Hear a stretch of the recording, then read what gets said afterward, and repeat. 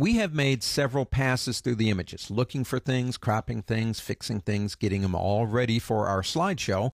We are in our collection right down here. There might be one more pass you might want to make here, and that would be the order of them. So you might decide to put them into a different order. Okay, this will be the order of the slideshow, so be careful on what you do.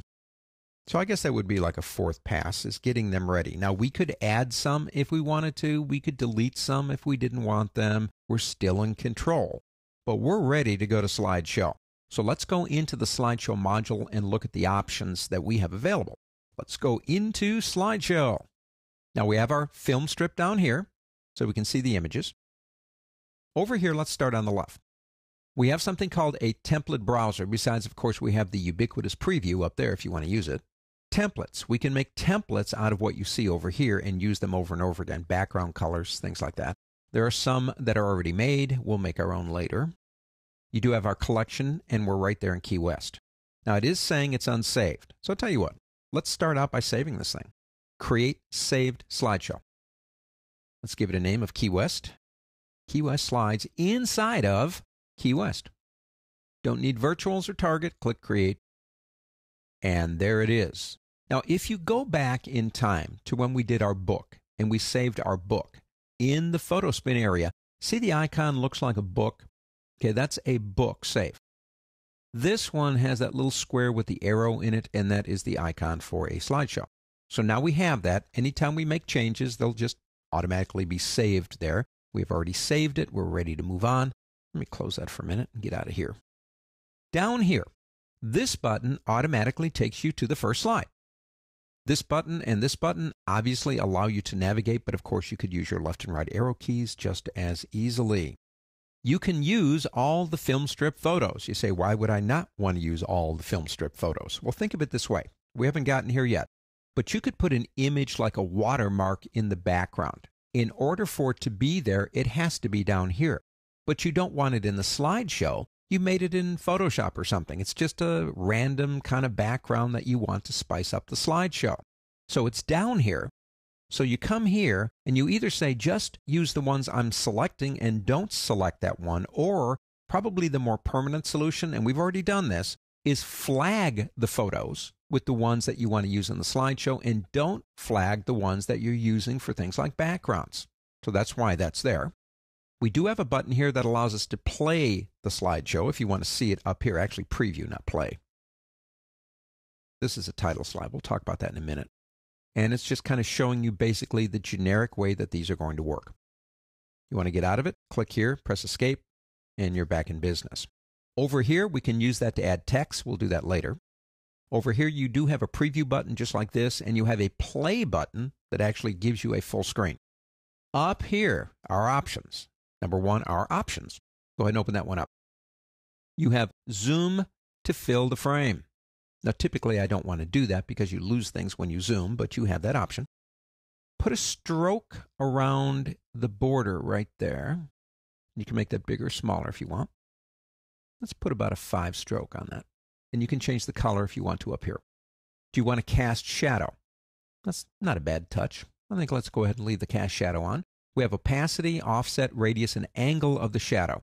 Now, the angle is kind of going down and to the right, which means the sun would be like up here coming down this way. In most cases, shadows are best if they are down and to the right in terms of just what we expect to see. Because we have a tendency to think of things like sunlight as being up, so the shadow would be coming down this way. And when we track on something, we usually track left to right. And so it's more comfortable if it's going down and to the right. Anyway, cast shadow. Next is layout. In layout, we have guides. Now, the guides are actually controlling the image right here.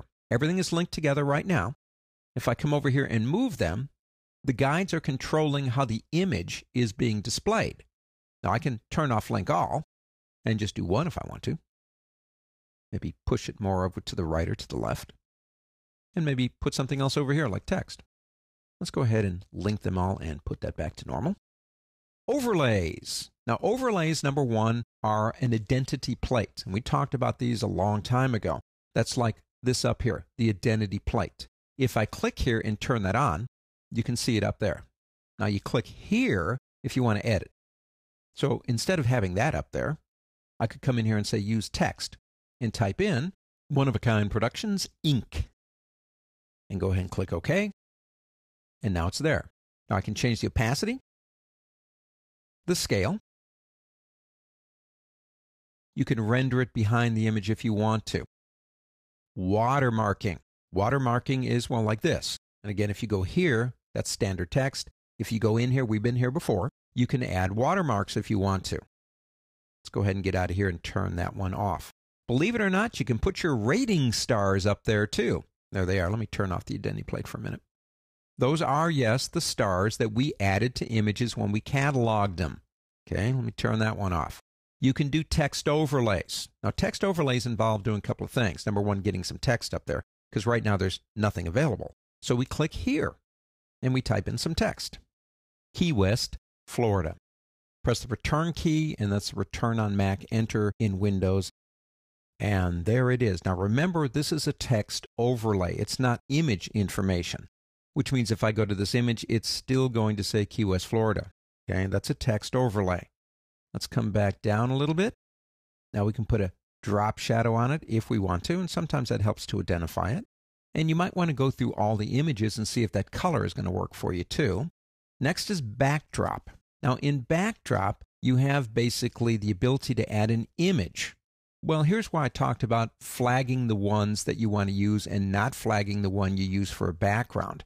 So if we say, pull this up to here and put that in the background. Now, that's a little bit garish, I understand. You can change the opacity right down here if you want to. Let me undo that. That won't work, but it's going to be on every image. You can do a color wash. Now, color wash, of course, is like a gradient. And we can change the color right up here of the wash if you want to change to different colors. Or you can use a simple background color right here. And you can click here to change that color. And again, it will be on all your slides. Here's titles. Now, titles are your first and your last pages if you want to use them in your slideshow. The intro screen. Now, you can use an identity plate if you want to, or you can click here and edit. Go into, say, stylized text, or have a graphic if you want one. You locate the file, you bring it in. PNGs are the best to use here. Andy's Amazing Key West Images. Now, we click OK, and it's black, so I can't see it.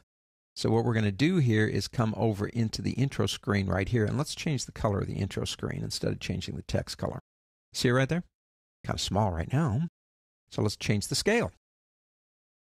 Andy's Amazing Key West Images. Now we'll leave this one alone. We'll just leave that one as the identity plate so you can see it.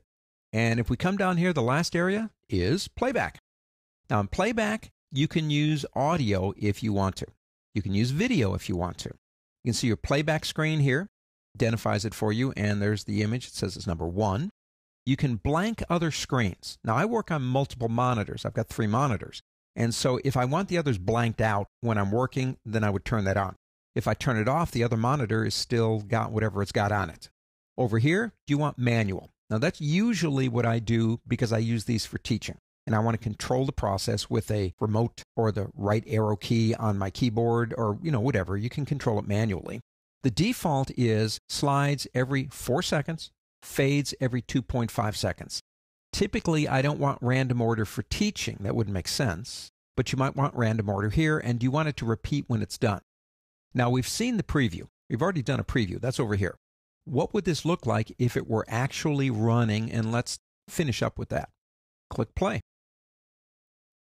Andy's Amazing Key West Images. So every image will come up, no audio yet. Stay there. Fade out, 2.5 second fade. You can change that and go to the next one. So you can decide if you like it, if the images are up there too long or not long enough, etc. If you're done with this, and we are, go ahead and press the escape key and you go right back in. Now don't forget, the cool thing is we don't have to save anything. It's saved automatically. So we've gone through the basics. I actually did create a slideshow here, but we're not done. We have a few more things we need to talk about.